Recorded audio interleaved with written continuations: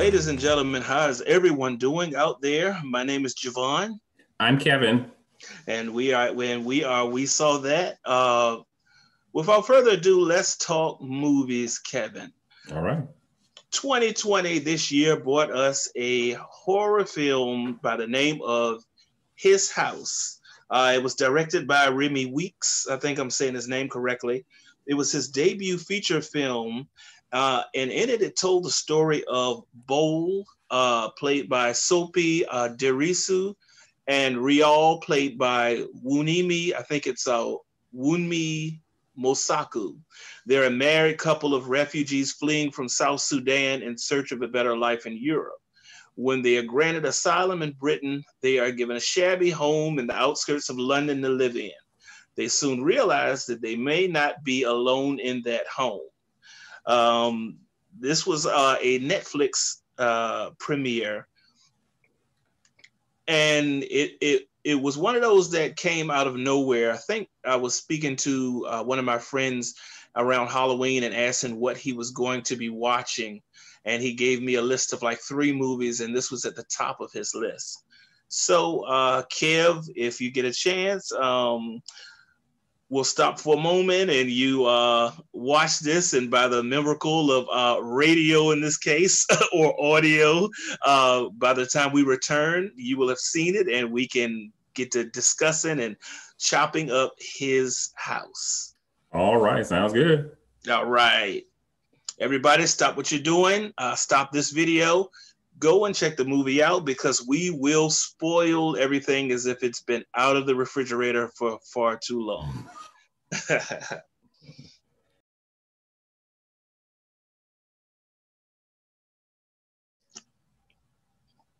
All right, everybody. As I was saying, we are back. We saw that, and we are covering His House.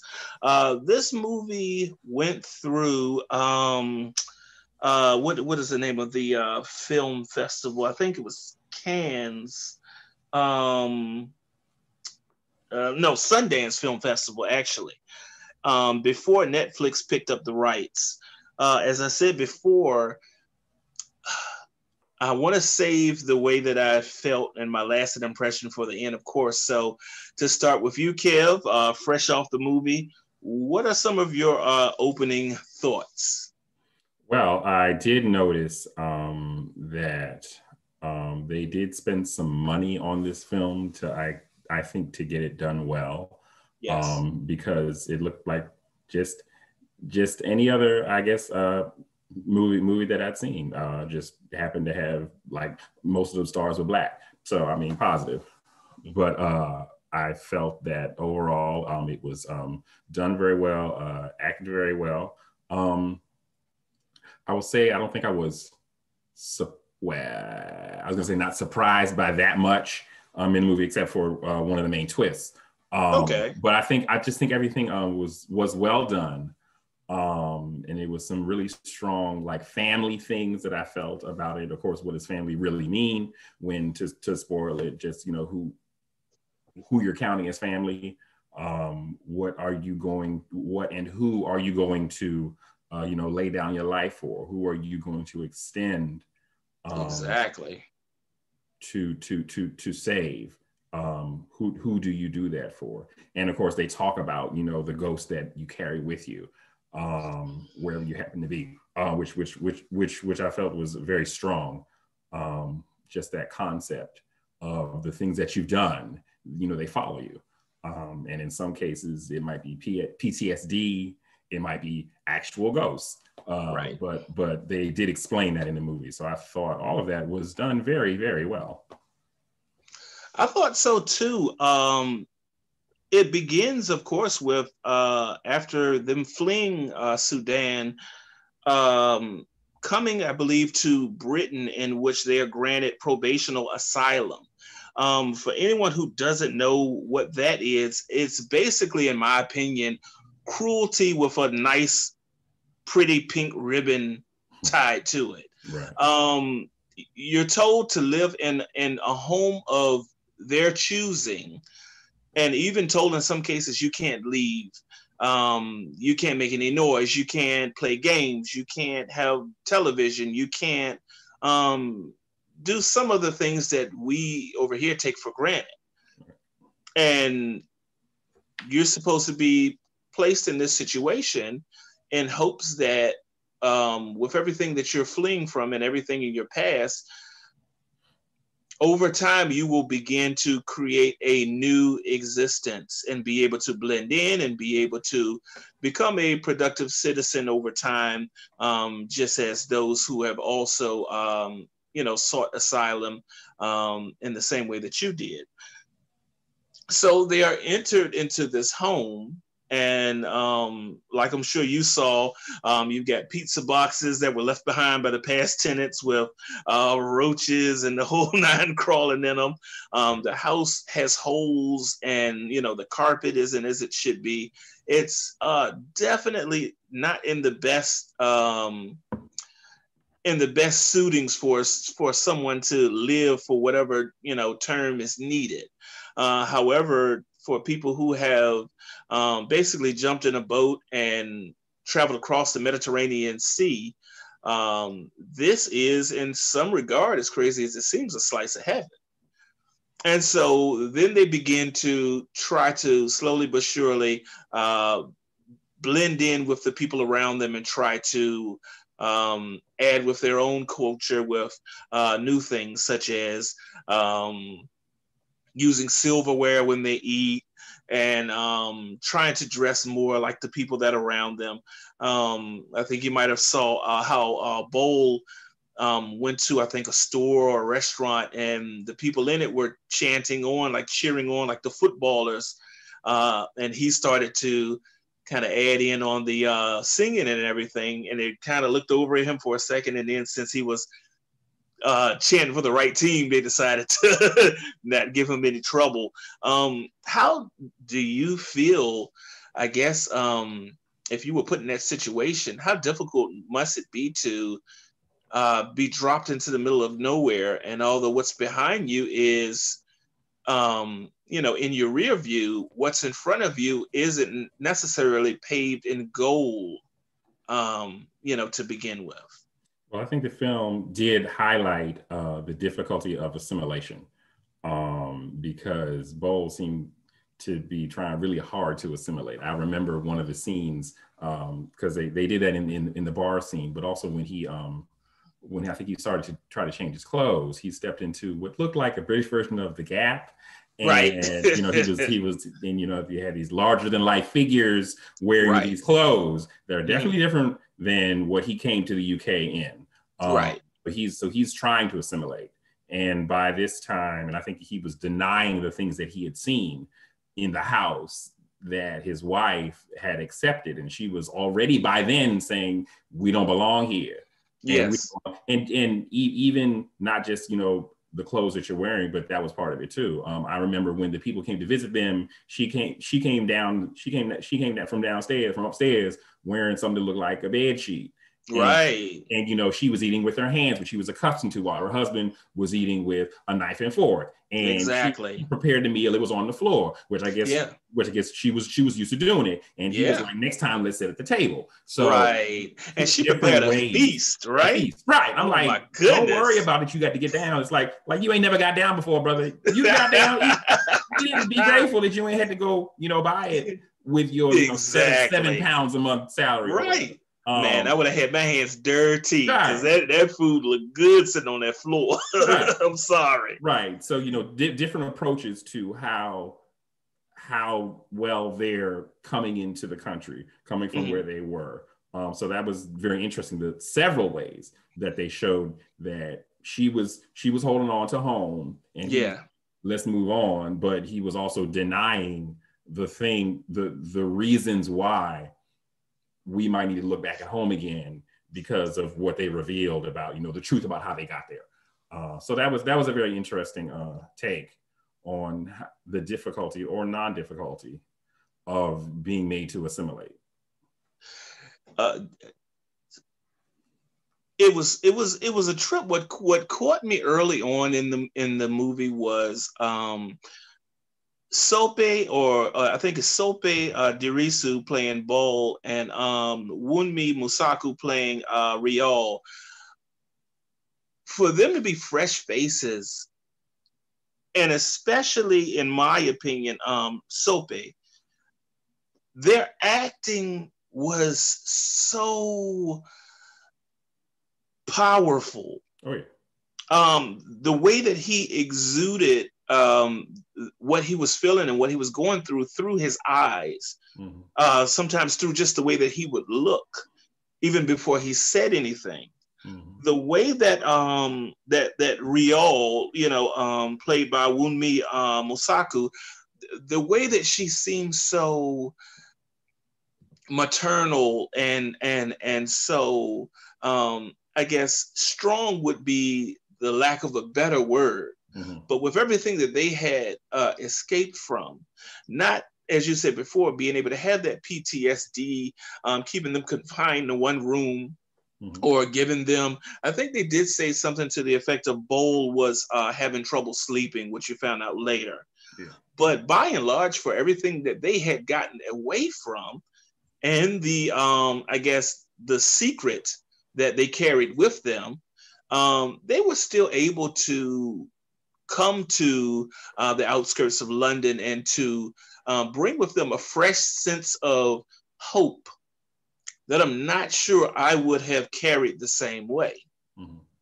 And what was sad and what was challenging was when they get there, not only is the home in shambles, but there also seems to be something either living within the walls or something that has traveled over with them, that seems to start to stir as night falls. And that first night, how did you feel? Spoilers for everyone who didn't catch it by now. How did you feel about that first scare with Bull laying down and looking one way? And when the camera pans, it almost trying to think of the movie that it reminded me of, but when you moved past his face and saw his face of their daughter, Rabbit Ears, and the way that she looked, and the fact that they didn't have to give you a jarring blare of noise or something to accompany it.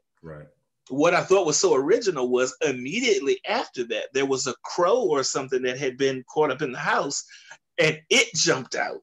And so instead of you receiving your fake scare and then the real scare, like, these horror movies lately try to package the false before the real, they gave you the real one. And then if you were, if you hadn't got your feet shifted properly by that, immediately after that, crow, boom, sweeps you off again.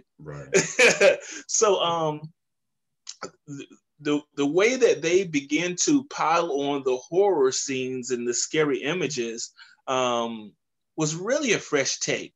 I have a film, and I think that it may be from Sudan, but it's a zombie film called The Dead. And you, or if anyone listening has a chance to check this out, it's the same thing. Africa has not only thrillers and comedies and drama, but horror is really opening up for that continent and with its actors and actresses. And this is a classic example of it. As they start to assimilate and start to get more comfortable, they meet the guy, I think his name is Mark, who tells them about what they can and can't do. And later on, if you remember, they had to come back to him because at that point, things had gotten so crazy that at a certain point, they felt like they didn't know if they wanted to stay at the house anymore. And so if you remember, Kevin, they went to him and Bowl sat down with him and was like, I think that we have like rats or vermin or something like that. Was there anything else around that portion of the film that caught your attention? Well, I did appreciate that that the jump scares weren't like typical ones. You know, I mean, it was a bit of a jump, but it was less, banging and then shocking you with something that's not real. So I did appreciate like that first scare where it is a shock that she shows up and she croaks out, and it is shocking. But there wasn't too much of that. I did like some of the imagery when it got crazy later on. Like when I think they were at the dinner table and his wife left the dinner table and he was still there. Then the camera backs up and the walls are dilapidated and he's Yes. sitting in like a half a foot of water. And Yes. I'm like, okay, it's weird now. Right. Of course, all that tied into, you know, the reason how they got over to the UK and yes. and why they got over to the UK. So why they got over to the UK. So I did appreciate that weird surreal imagery. That was nice. It was a nice touch. And then by then, you know, as you said, things started ramping up, and because there was a thing where, you know, you turn the light on and then the ghosts go away. But that stopped working, and then the ghosts are like, turn the lights on for you, and they're still there, all daylight, and they trying to get you to cut your own throat. You know, it really did ramp up. Yes, in a real sense, which I appreciated. That did create some tension and some energy, because this film, I think, started off kind of like a slow burn, kind of. Yes, it did. It did. But then by that point, it wasn't. So I did notice. Just the ramping up of the energy and the intensity, basically from the second half on. I guess as soon as Bowles started accepting and admitting that, okay, we got ghosts and there's a reason for this. Pretty much once that happened, things just got crazier and crazier until the very end. So I did appreciate that. Also, I guess you said the character Mark. I did appreciate how sympathetic he was trying to be. Exactly, as well as he could, because he still had his hands kind of tied by. Okay, because I'm sure it's plenty of people seeking asylum who come back to you and say, believe it or not, even though what I'm escaping from was as deplorable as it was, I need to still be treated like a human. Right.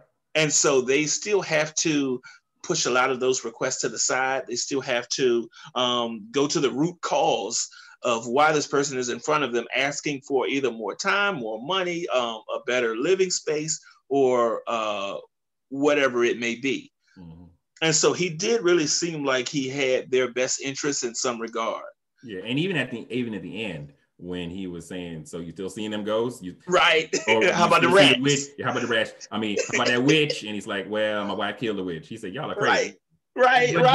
But then when Bo went on to say that, we have ghosts because we carry ghosts with us. We're home, but we carry ghosts with us. And yes. It feels like Mark was listening to him when he said that. Even though all this, from his perspective, it all was kind of nuts. That even though it wasn't a great house, I mean, the previous time he came, the walls were all broken up. Right. But now that they have been patched, but he did seem to connect with a little bit when the guy was telling him that, okay, well, we carry these things with us. Yeah. And we're just gonna have to deal with that. He seemed to connect with them as a human, which I appreciated.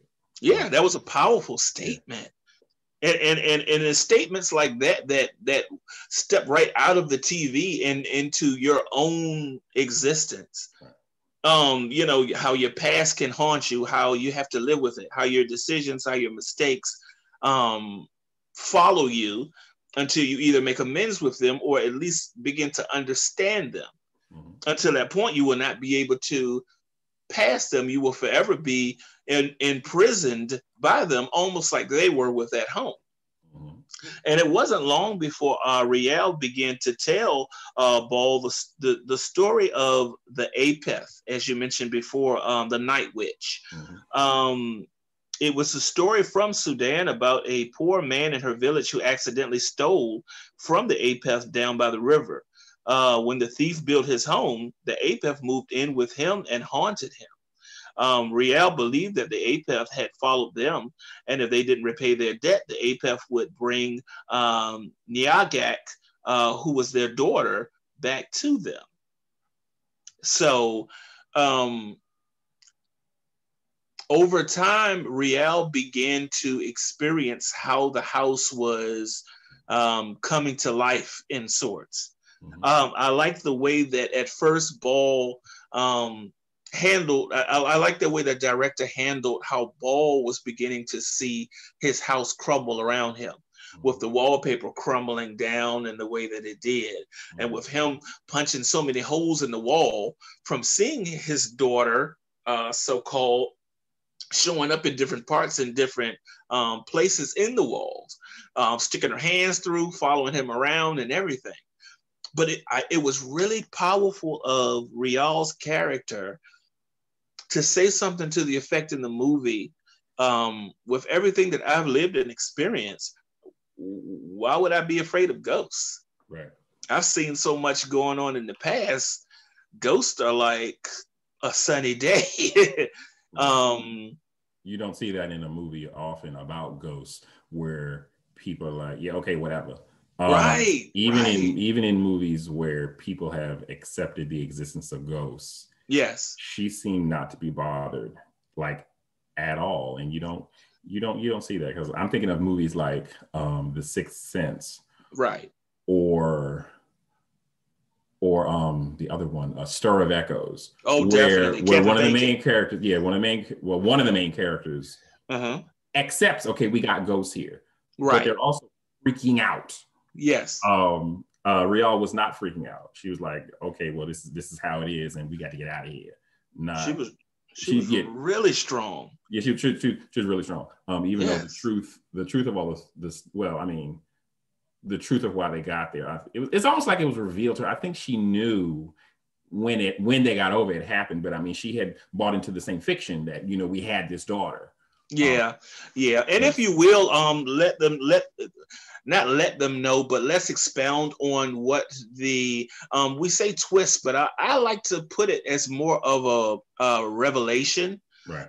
Because in this type of scenario, looking back on the story after you found it out didn't put a twist on everything you saw before it. Right. It was just an understanding of why they were going through what they had created for themselves. Right. So, if you will, lay out what this twist / revelation actually was about the daughter. So the reason, part of the reason why, when they were, I guess, in the process of coming over, there was a bus that they and many other people were trying to get on. The bus was full. And the person on the bus was saying that there's no more room for anyone else to get on this bus, children only. Right. And so Boland Rial and like dozens of other people couldn't get on, but because the person had mentioned children only, he grabbed some random girl and said, "This is my daughter, right? So let us on." And they did, and they got full. And then so that was the bus to I guess the port where they're going. And then as they were crossing the water. From boats from somewhere else, I guess it was a storm, and a lot of people got knocked out. And he and his daughter, quote unquote daughter, and his wife got knocked over. But he went back to save his wife, and the girl drowned. But by the time they got to the UK, the fiction that they both had bought into was that it was their daughter, because again, that was the fiction that got them on the boat in the first place. Right. But that's what, and I appreciate what you said about that. This is more like a revelation than a twist, because the fact that there's blood on his hands, and based in deceit, that he had lied about having a daughter, and that's what brought him over in the first place. Even though it was arguably a better life for him and his wife, the fact that he had stolen someone's daughter from them, right? That was the initial error. That was the sin that ended up staying with him, and it's the reason why he was haunted ever since. He and his wife and the house they ended up in, and that's what connected with the story of the Night Witch. It talked about theft, and that was a theft. He stole someone's daughter from them to make a better life for himself and his wife. So that's why all this stuff happened in the UK, why the house was falling apart. That's why we see all those ghosts. It is more of a revelation that who he was saying wasn't really his daughter, because he pretended it was, and that's why she ends up showing up, because her blood is on his hands. Exactly. And of course, again, the trickery involving her, and that's why I appreciated when it was over, that you still see her, because it was the reminder that they both eventually accepted that, okay, we're gonna stay here. Yes, we accept that Niagak and the others who perished, this is part of our cross to bear. And so they both ended up accepting their part in all this. So even though it was not a happy ending, I believe they both ended up with some closure. Yes. So that was it was interesting. I feel it wasn't a happy ending, right? More like a good ending in that they accepted their faults. Yes. And were free to move on, even though there, of course, was the constant reminders that they're still seeing the ghost like all the daggone time. Right. Yeah, because think about how a Hollywood ending would have had it. Niagin would have been somehow she'd been brought back to life. Right. Either that, or she would somehow fade away in some sort of like smoldering ashes. Right. And now she's been returned to her mother, who was also killed in the gunfire as she was stolen. And now they can live their lives in their home and not have to deal with what they experienced and what wrong they brought on just because they faced terms with it. Right. It's like, no, you gonna stay with this. Right. She's living with y'all, just like when we make mistakes in life, just like when we, when we create sin in life, and when we have our own cross to bear, it doesn't just go away once you say, oh, I realize what I did, I apologize, now I'm a better person. Right. You may learn from it, it might make you better, but it doesn't mean that what you affected, and in this case, a little girl who was drowned because she didn't have any business being abducted in the first place. Right. Now suddenly is able to just drift away and be forgotten about. Right. And so it was a powerful scene as well when Bowl finally came face to face with the Apeth. Mm-hmm. And this is when he's gotten to the point where Rial is like getting ready to leave him. She's like trying to get out of the house. And she doesn't want anything else to do with him. And the Apeth has been whispering to her at times when she's alone, I will take a pound of flesh for a pound of flesh. I'll bring Niagin back to life if you kill Ball. That way you give me him and I'll return you the girl. Right. So Rial has gotten tired of being around him. He's slowly coming, loose at the seams. He's not bathing. He's wearing the same clothes, and he's slowly starting to lose it, which anyone would. Right. But he decides in a fit of rage to break the locks on the windows and the doors, thus keeping her trapped in so that they can so-called face what's going on. Then he takes a candle, lights it, sits in a room by himself, closes his eyes, and falls asleep. And when he's awakened by the night witch. And it starts with the witch being across from him in the darkness, and you see in the pair of glowing eyes. And Bowl said to the witch, he said, I know who you are. You are the beast. And the Apeth in turn said, you are the beast, right, and I am the butcher. Mm-hmm. And when he said that, I said, oh my gosh. You talking about something. It was like, it was poetry, but it was also, the chickens coming to roost, Right. And so now I'm sitting back because this whole movie has led us to this showdown. And although you had to wait until the end of the movie to get it, you had the ghost of the people who had also drowned and the people who had been massacred all popping up in the house at different times to kind of pepper the story with enough horror. Mm-hmm. And one question that I asked myself was this the type of horror film that if I turned all the lights off and watched it by myself, that I would be honestly afraid? Mm-hmm. And my answer to that is, yes, I would be. Mm-hmm. There were a lot of things that were creepy. I liked the way that the makeup was handled. I liked the way that the scares and the looming dread hung over everything, mm-hmm, to the point that it was almost bathed in it. Mm-hmm.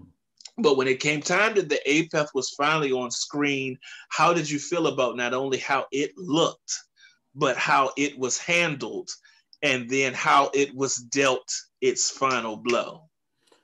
I don't know what I was looking for. Okay. The Apeth didn't scare me that much until it started attacking Bowl. Yeah, it was weird, you know? Yeah, because Bowl and Real did accept that, okay, something's coming for him, we're gonna let it happen. But then when the thing, he cut his flesh, then when the thing finally got up on him, like Bowl started having second thoughts, or at least he was scared, which is scary. And it was scary. So I was like, it was. So I did feel a sense of terror from him, that even though he accepted his culpability and all this, he was going to do whatever he needed to do. Yeah, he tried to commit suicide, but then it was still very frightening to have this beast sitting up on you, digging its hands into your flesh, into the wound that you had made. So that was a scary moment. I definitely felt whatever he was feeling at the time. I didn't know what was going to go down from then on, because I also thought, like the Apeth had said, kill yourself, I give you the girl. So that was a surprise when Real was like, you know what, no. And I was like, when she took matters into her own hands and killed the beast, and so I didn't know what was going to happen then. But then that's when that's when everything came out. That, well, okay, you killed the beast. You and your husband get to live. You get to stay in the house. Right. Little girl is still right there. Go look over there. There she is. You gonna keep seeing her. Okay. So that was so that makes sense to me. So that's kind of how I feel about all that, how that went down. I feel it did have its moments. Certainly he definitely got scared at the end, and it was scary. It was appropriate. So I felt that was done really well. I think so too. The fact of her, as you said before, having to either have the chance of watching the Night Witch kill him, and then I would imagine not only giving her the girl back, but also letting her kind of more or less go. Yeah.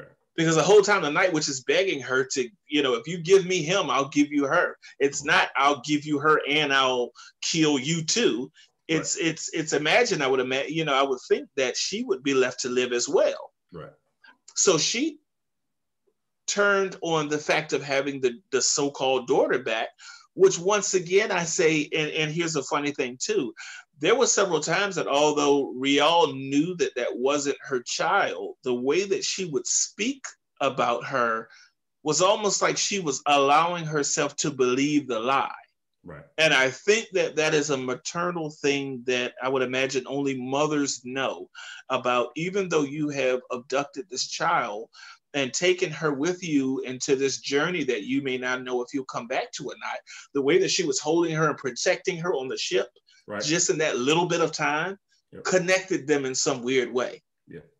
And so when she found the daughter's little doll and was able to rip the bottom of it off and make a necklace from it, once again, even though in death, she's still feeling like she's somehow connected to her. Mm-hmm. And so I liked how Real said, or by her actions, I'll still give up the child. I'll still give up this sense of freedom and escaping what's going on at the home. Mm-hmm. I want my man back. Mm-hmm. I want my husband. I want to face what we did. I want to overcome it. And that showed something that made the small points in the beginning of the movie when they were together and when they seemed like they were genuinely in love, that made those points present in the end of the picture as well as the beginning. Mm-hmm. And so I appreciated that she had to take that knife in her hand and stand behind the Apeth and slit his throat. Mm-hmm. And then, as we said, Mark and the other people came back because, they had so many complaints from Bowl about the house that it was time, let's just go and see what's going on for ourselves. Mm-hmm. And when they get there and see holes tore up through everything, as you said, he's like, all right, what's going on with the rats? No, the rats, I was just, I was making it a bit bigger than it was. Right. Okay, and what about this witch? Is that still there? And then what he said about that, which again, say it how he said it again. He said, we carry ghosts with us. Exactly. Yeah. It was really spot on. Not only with the messaging, and it didn't have to be, as we've been saying before, one of those social black horror movies.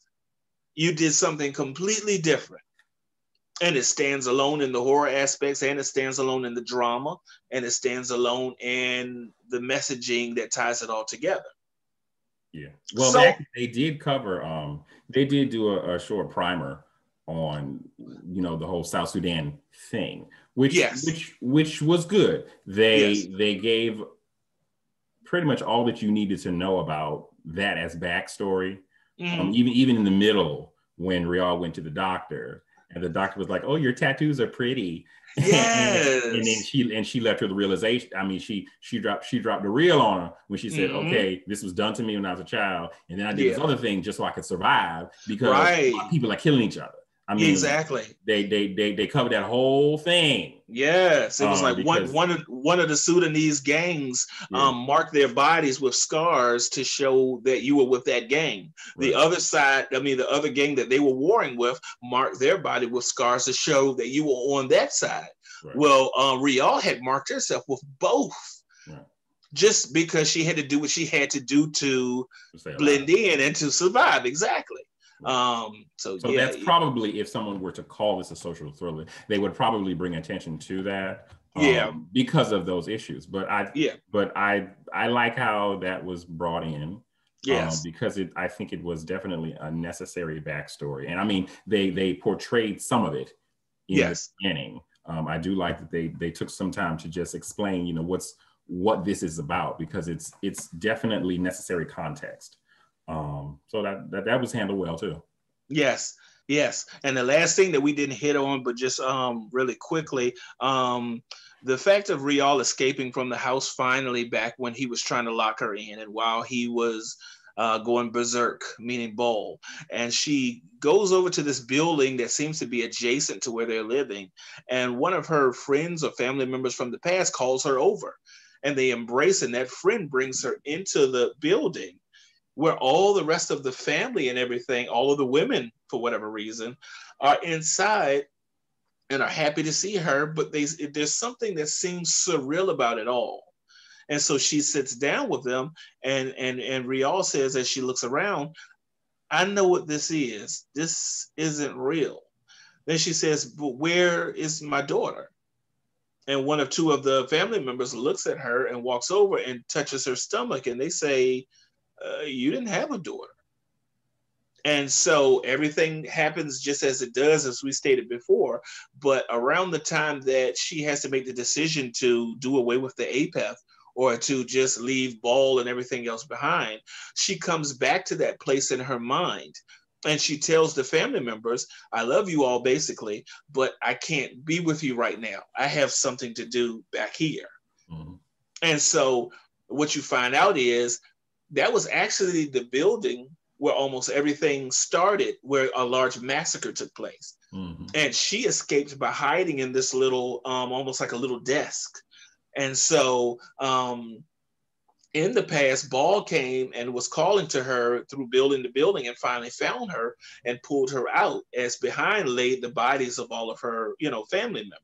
Mm-hmm. And so that's how they begin the escapade of heading towards, seeing people being killed as they're luckily getting away with their lives. And then they finally come up to the bus where, everyone's standing and where they decide to abduct the child at the last minute. Mm-hmm. So it was really good. I thought about how they made a point to say that home is where they belong. Mm-hmm. It was almost like they would die if they had to say, we're not moving, we're not leaving, we're not being scared out of here. This is where we're standing. And just real quick before we go into our closing measures, how did you feel about that lasting scene of the two sides of the home, where one family was Bull and his wife, and some of the people that they were with behind them, and then on the other side was the daughter and some people across there too, and they're just kind of looking at each other. Right. It was almost like it was a stalemate. Yeah. But yeah, by then they had accepted their culpability and what had happened. They had accepted that the price of living in this house is going to be, well, this is the eternal reminder of what's happened. You are never going to get away from this part of your past.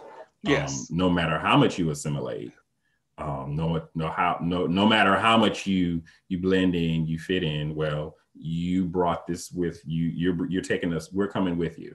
Mm-hmm. And that's just how it is. So yeah, you're home in your new home, but there's also your old home that's with you too. Yes. Powerfully stated, very well said. I felt that the story seemed a bit small, as of course it was dealing with mainly the lead actor and actress, and confined to the one home, but still still went through everything that they had managed to live beyond and to survive. The acting, I thought, was superb from these two, and once again, I'm looking to see whatever they might have their careers lead them into next. Totally top of the line acting there. The directing was very good. Once again, this was I think his name is Remi Weekes' directorial debut. Rewatchability, I think that it was rewatchable. I think that it was rewatchable. It had its creepy moments and it had its scares, and I like anything with stories of surviving insurmountable odds.